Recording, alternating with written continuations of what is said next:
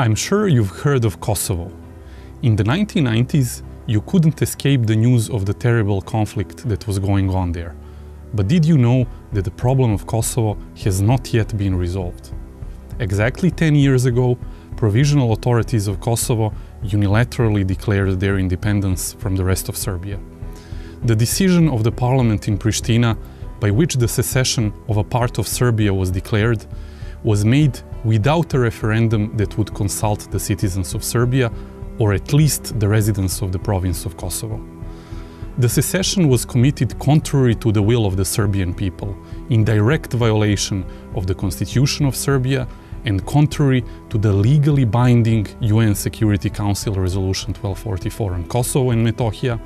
It was done in peacetime, almost a full decade after the war, and when Serbia, Kosovo included, was a well-established member of the international community, a member of the UN and the Council of Europe, and in its talks with the EU on the accession process into the organization. At the time, Kosovo had secessionist leadership and is still led by commanders of the former so-called Kosovo Liberation Army, an organization that was for a while listed as a terrorist group by the US State Department and subject to numerous international investigations for war crimes and mass human rights violations during and after the conflict.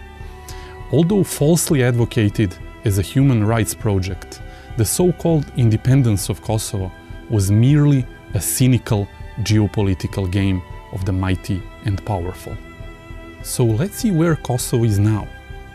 Kosovo is not a member of the United Nations, nor the Council of Europe or any other major international organization, and more than 3/4 of humanity live in countries that, despite serious and continuous pressure, haven't recognized this unilateral and illegal secession. Serbian refugees that were supposed to return after the end of the conflict have not returned, and 247,000 remain displaced to this very day. The provincial capital of Pristina, once home to a sprawling population of more than 50,000 Christian Serbs, is now the capital of the so-called Republic of Kosovo, with 37 elderly people being the only Serb residents left. Even Serbian graveyards, in what was recently declared the officially most polluted capital in the world, have repeatedly been desecrated and destroyed. Although the ordinary people in Kosovo, now the Albanian majority, were not at all consulted on the issue of the status, they were for years led to believe that should Kosovo secede from Serbia, it would prosper and benefit, both economically and politically. On the 10th anniversary of the unilateral declaration of independence, it is fair to say that their expectations turned out to be a complete and total letdown. With an unemployment rate of 62%, by far the highest in Europe, and with 140,000 people, or more than 10% of the population, leaving the territory for Western Europe in less than 2 years, the only ones that seem to have benefited from the conflict, both politically and financially, are the very few members of the so-called elite, former KLA commanders, and some of the politicians coming from countries that supported the self-declared independence with private business interests vested in the region. This is the real truth about Kosovo, and the world does need to hear about it. On the 10th anniversary of the unilaterally proclaimed independence of Kosovo, we are actually marking 10 years since the destruction of the international law system and the principle of state sovereignty. The past decade has been a decade of encouragement for separatist movements that have begun to awaken around the world and will continue to do so, invoking the case of self-proclaimed Kosovo. What the sponsors of the Kosovo independence have called a unique case actually became an inspiration to many who believe that by engaging in unilateral acts or violence, they can create new pseudo-state entities on the territories of sovereign states.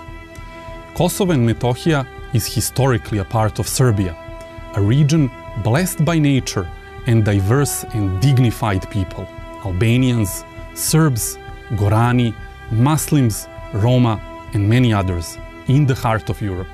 However, centuries of foreign rule have left the region largely cleansed of its original inhabitants, the Serbs, while the Albanian population soared. The 20th century was marked by conflicts between Albanians and Serbs.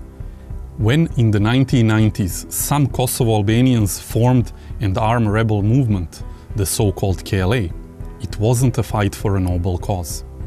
They started attacking Serbian civilians and police, and even Albanians who refused to join them. They even had links to Osama bin Laden. The Serbian army and police started fighting against the terrorists. But much of the Western world decided to back the KLA. An illegal 78-day bombing campaign against Serbia ensued, and NATO took over control of the province. UN Security Council Resolution 1244 guaranteed that Kosovo was to remain a part of Serbia. But on February 17, 2008, the Kosovo-Albanian leadership declared independence. This was quickly recognized by a lot of countries, but many also refused to recognize Kosovo as independent. Those who recognized Kosovo were in violation of the UN Security Council resolution that I mentioned. Mind you, this resolution is legally binding, but these were powerful countries, and Serbia, a small country, couldn't do much to stop them. Those who believe that the unilateral secession of the political oligarchy in Pristina means the end of history on the Balkans know nothing about history or the Balkans. Flags and political systems have changed more than 10 times in Pristina during the past century. None of this has brought a solution for the underlying issues. Serbia is ready to face the problem in a mature and responsible manner, but Serbia will never recognize the existence of another state on its own territory by any irrevocable act. The conflicts between the two largest nations in the Western Balkans cannot be solved by supporting one side's unreasonable demands at the expense of the other. In order for the solution to be sustainable, it must take into account the interests of both nations.